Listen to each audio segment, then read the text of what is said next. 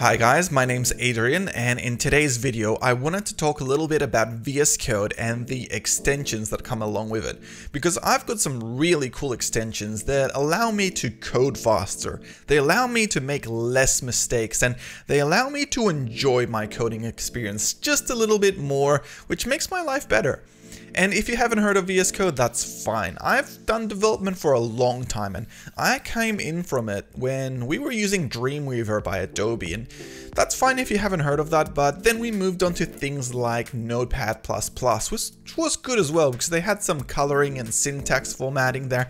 But when VS Code came out by Microsoft, I immediately fell in love with it. It had some really awesome stuff in there, and you could tell that Microsoft really cared about this product because they would essentially be releasing monthly updates with new features and functionality that I didn't even know I wanted until it arrived.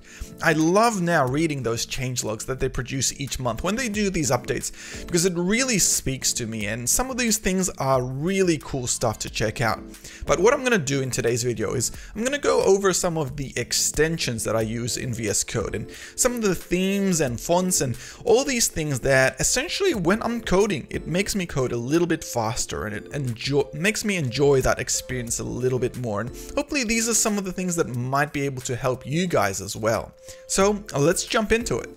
The first thing I want to show off is the actual theme I use for VS Code, and this is the theme that I personally like, and the reasons I like it are varied, but it's called Atom 1 Dark Theme. And you've probably seen it, it's one of the most popular on VS Code, but what it essentially is, it's just a very dark version of the editor where you're actually getting some really bright colors for things like the functions, the methods, and the variables. So they have these nice pinks and blues and reds and greens, and they stand out very nicely. I personally like this, and a lot of the development I do isn't usually during the day. I do a bit of a mix during the day and at night time, and by not having white as the background, it's more relaxing on my eyes. This dark color essentially doesn't give me as much eye strain, and that's one of the reasons I actually like the One Atom Dark theme.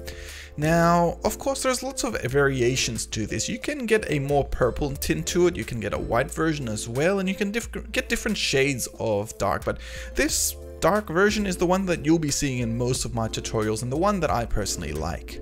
The second extension that I use on VS Code that I personally like a lot is actually called Auto Close Tag. And this one here is quite useful because it saves me just a second or two of coding every time I do. And what it does in essence is whenever you create a tag, whether it's in HTML or even if it's in React, then an automatic tag gets created that closes that off. And this is useful simply so that you always have the right indentation, you always have the right tags placed, and essentially it just makes life a little bit simpler and a little bit easier.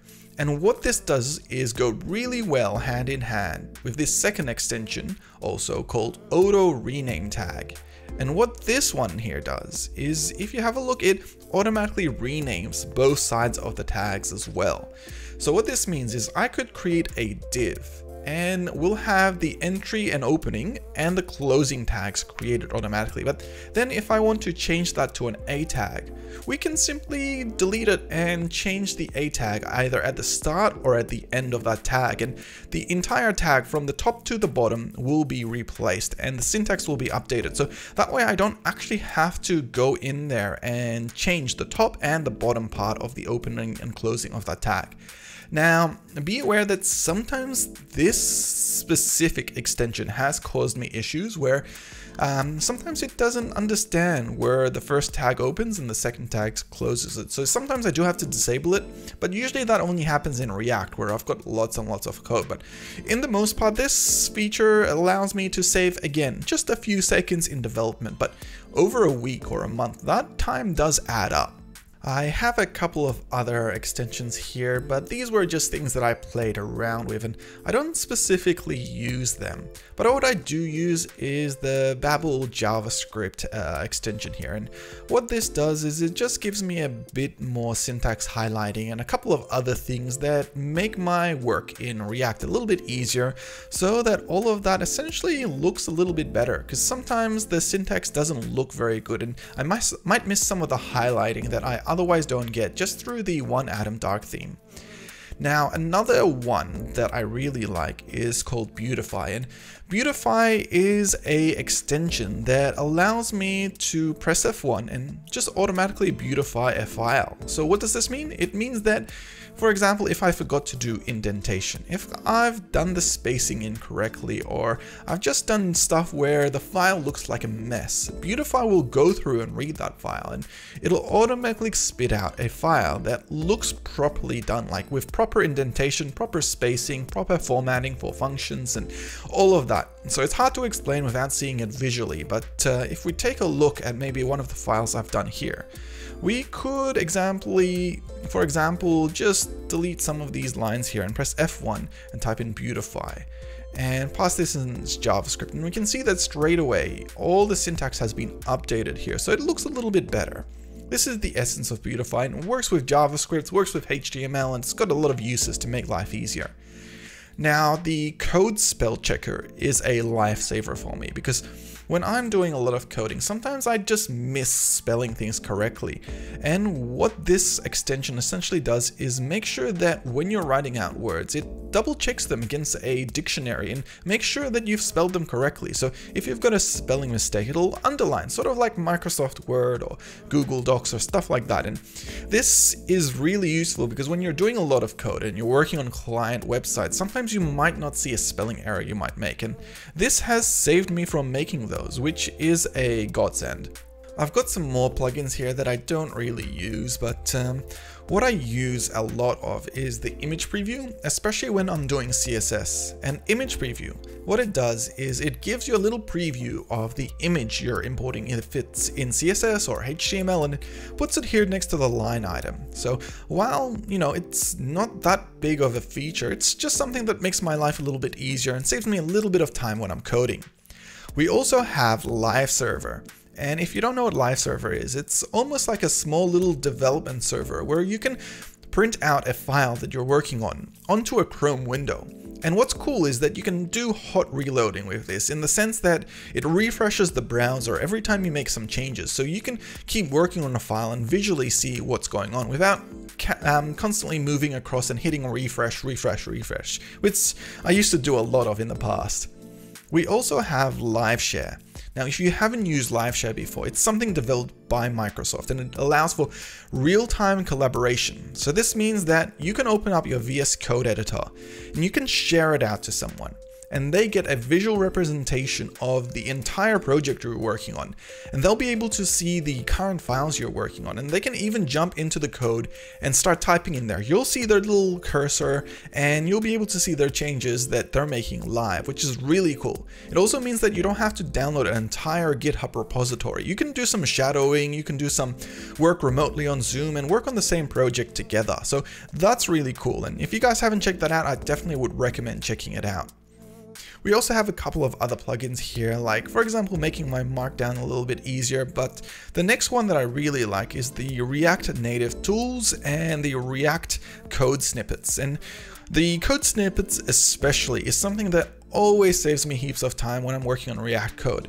And what it does is it essentially fills out a React component for you by just passing in a little bit of syntax, such as RCC might create a component in React, or even a functionless component. You don't have to write out all the syntax to create that, and it's just automatically generated with the imports and exports and everything like that. And personally, I love this extension. I've been using this for years now, and it saved me heaps of time over the years.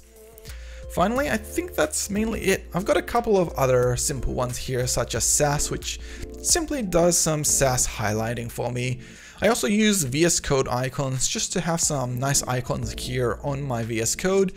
And other than that, that's mainly it. I don't really utilize anything else besides that, just maybe the SVG Viewer as well, to make SVGs viewable inside my VS Code. There are also some plugins which I started using that I gave up on, and one of them was comments and bookmarks. Now, Better Comments is a cool plugin because it allows you to do inline comments with nice coloring and syntax, where if you add in a question mark or an exclamation mark, you can have some really cool comments with colors of what you might need to do in that file. But I find that things like this and things like the bookmarks was not an efficient way for for me to do a lot of my work, simply because if I was making notes in files, then I lost track of that. And a much better way to be able to task myself on things that I had to fix or tasks that I had to do was to use a system like Trello or GitHub Issues in general, and if I did it inside files, it just wouldn't keep track of it. I also tried out Bracket Pair Colorizer, and while it's a good plugin, I somehow just didn't end up using it that much. We also had the Git Lens, and Git Lens is a good plugin that sometimes I enable when I need it, otherwise I don't. And it essentially tells you what's happening inside Git, who's changed different stuff, and all that little kind of stuff. But usually I work on most projects myself, so this wasn't very useful for me unless I'm working on a larger project. We also have a couple of other things here, and one of the other plugins that sometimes I use is the indicator or the line counter, and this tells you how many lines of code you have for a file or even a project. And this is just useful statistics for yourself to seeing how big a project is, but it's one-off, and this is why I usually keep these disabled and just enable them when I want to give them a test. Otherwise, yeah, that's mainly most of the plugins that I use, and other than that, I usually try to do most of the work myself. VS Code is a really useful thing, and I love the fact that it's got lots of extensions, but there's probably heaps that I don't know about. So if there are extensions that you guys use, I'd love to know what they are, because I always want to see if I can work a little bit better, more efficiently, and maybe I'm missing out on some stuff. So I'd love to hear what you guys use in terms of plugins for VS Code, and if you have, add them in the comments below. Otherwise, I hope you guys did enjoy this video. If you did, hit like, hit subscribe. Otherwise, I'll see you in the next one. Thank you.